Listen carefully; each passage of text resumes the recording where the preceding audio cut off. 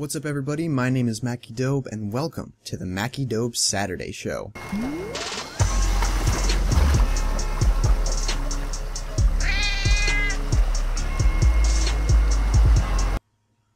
Now, before we get into things today, I just want to say that today's episode is going to be a little bit shorter.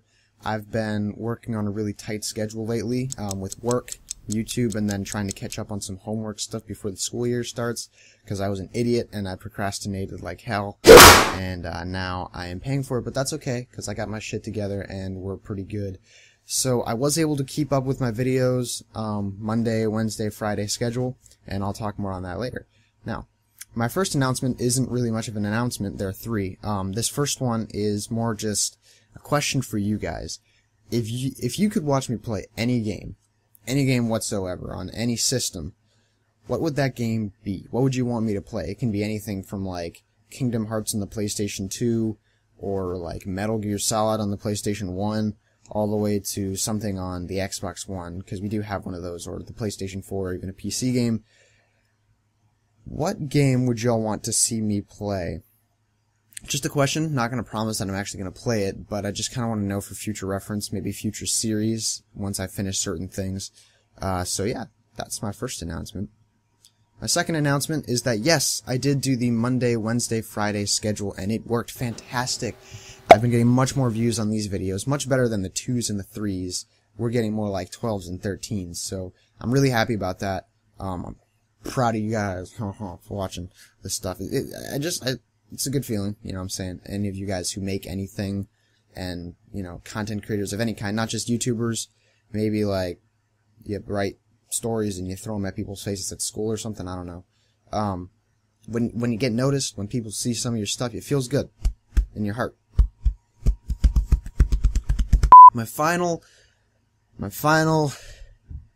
announcement is one that I am so happy about. In the wee hours of the morning, I woke up at like 5 in the morning today. It happened before that, but I checked my phone and I saw that I had 2 emails to my account where all my YouTube stuff goes, and I was like, somebody commented on my video, I guess, and there were 2 comments. One of them was from a friend, just talking, saying my video was good, and I appreciate that comment. And then the other one was from another friend, and they were like, hey, I'm your 100th subscriber. And I was like, really? You think you're my 100th subscriber?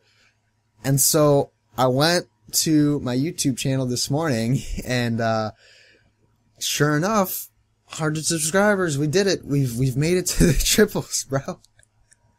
Bros and lady bros. I'm so happy about that. Really, man, y'all don't even know how excited I am that we finally, so, I mean, without further ado, I gotta eat a cricket. I just don't know.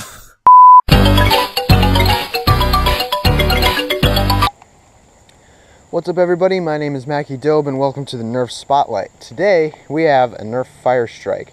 This is probably the newer version of what I always loved, the Night Finder. The Night Finder was always one of my favorite guns. It's probably the first Nerf gun I ever owned. And that might be why. So the little gimmick about this blaster is that it's got a red dot sight kind of thing. Not a red dot sight, laser sight, which you activate by pressing this bumper trigger here. I don't have any batteries in it because I can't find AA's at my house right now, and traffic is terrible today. So there's no way for me to get out and get any. But it's pretty self-explanatory. You just press this little button there and you point and click. Interesting to note, on the Night Finder, it used to be you would hold the trigger down halfway, and that's how you would get the laser sight. So it's cool that they separated the two. Probably a little better, more tactical. Just like this tactical rail up top does have the push-in. That's neat. Little branding here: Fire Strike Elite, Nerf, and Strike Elite. So this is an Elite blaster. You prime it just by pulling this tube, pulling this tab, and then inside the plunger tube, it's the compressed air begins. And so I've loaded just an N-Strike Elite dart. I don't know like the technical term, and we'll just take a shot here. This is a level shot. fantastic range. Far superior to that of the strong arm, believe it or not. Another level shot. That one was slightly worse. And then, final dart, angled shot. Whew! Oh, it's on the roof! It landed on the roof! And then suddenly, just like that, my camera died. Yes, that's right. The video cuts off right after me screaming, it's on the roof because my camera died. And, because I'm on such a tight production schedule today, I can't wait for it to be charged, to try and film that again, and it might not be as legitimate seeing as though the dart went to the flippin' roof. I don't know if I could, recreate that with as much excitement as I did. Granted, I don't think I was that excited, but you get the idea. I don't want to, like, be disingenuine. That's not my thing. So, I would just run down my initial thoughts of the blaster real quick for the Fire Strike, and that would be to say, I like it a lot. I mean, it reminds me of the Night Finder, which was my first blaster, one of my favorites, and it is just super nice, really nice distances. The plunger tube's got a nice feel to it, you know, you're popping back and bada bing, bada boom. So, it's, all in all, it's a good gun. I got it for $10. I definitely think it's worth buying for $10. That's good. Good stuff. Comes with 3 darts, does not come with the batteries, which is a stinker, but it does take 2 AAA batteries. Keep that in mind, it's not AA, it is AAA. At first I was like, 2 AA batteries, that's what it says in the guidebook thing, and I tried to shove them in there and it didn't fit. So, yeah, keep that in mind, but that's all I really have to say about that gun. So, yeah. Interesting to note, on the Night Finder, it used to be you would hold the trigger down halfway, and that's how you would get the laser sight. Alright, ladies and gentlemen, it is time for the drink of...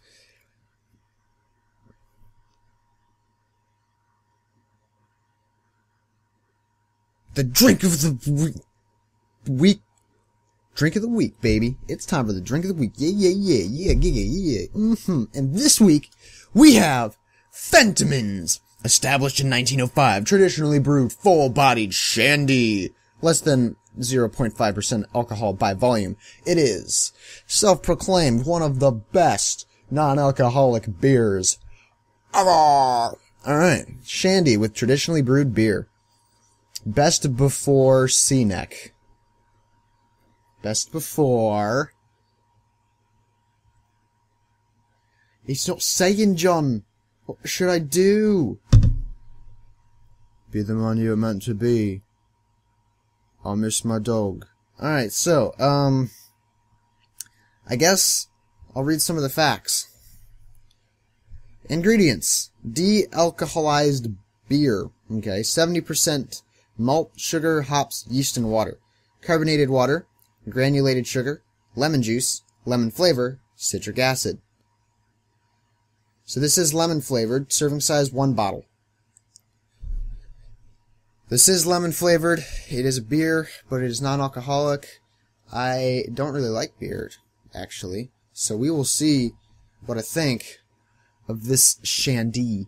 It's twist off. Bing bing.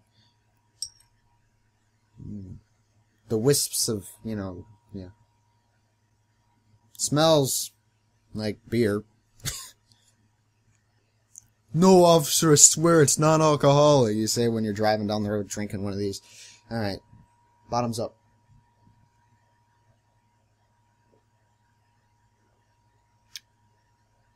Oh.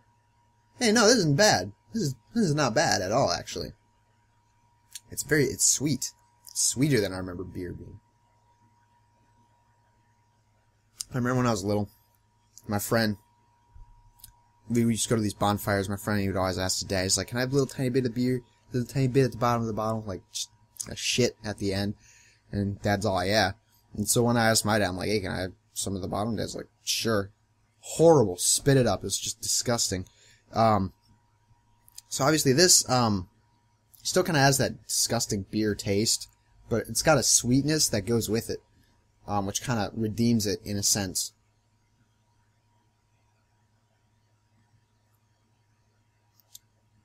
But still, if you don't like beers, you're probably not going to like this. I mean, the more I drink it, the more I taste that kind of bitter flavor.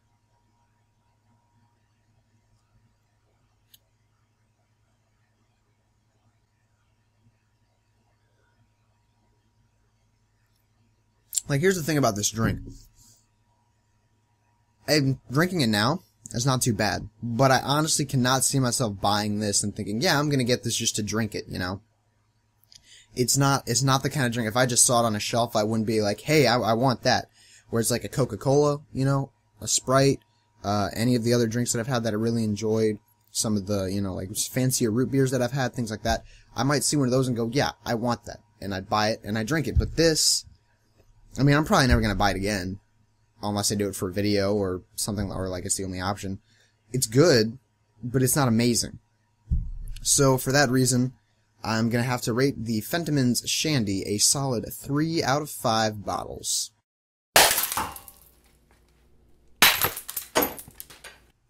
Introducing the brand new Mackie Doeb action figure. Yes, that's right, your favorite YouTuber, no not BOO, Game Grumps or Markiplier, Mackie Doeb now has his very own action figure. We took a photo of his head and shoved it onto a Halo figure.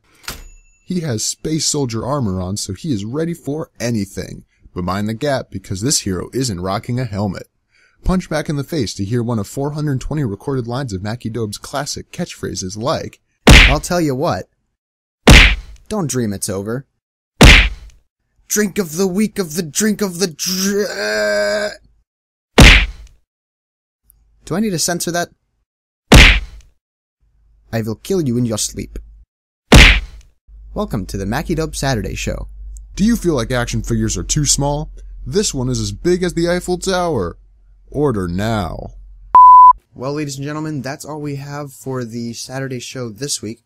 I really hope you all enjoyed it, and I'm really excited about these 100 subscribers. That's awesome. All of you. I don't think all 100 are going to watch this video, but to all of you that do see it, thank you so much for your viewership. It means a lot to me. Like, if I'm going to be honest, it means a lot that what I do is noticed by people that I like, and people in general. It's just cool. So, thank you all so much for watching, and I will see you in another video. Uh-huh.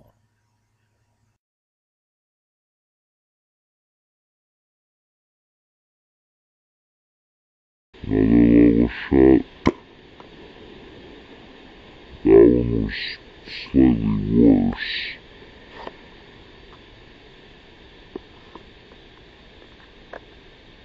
And then final dart, angled shot.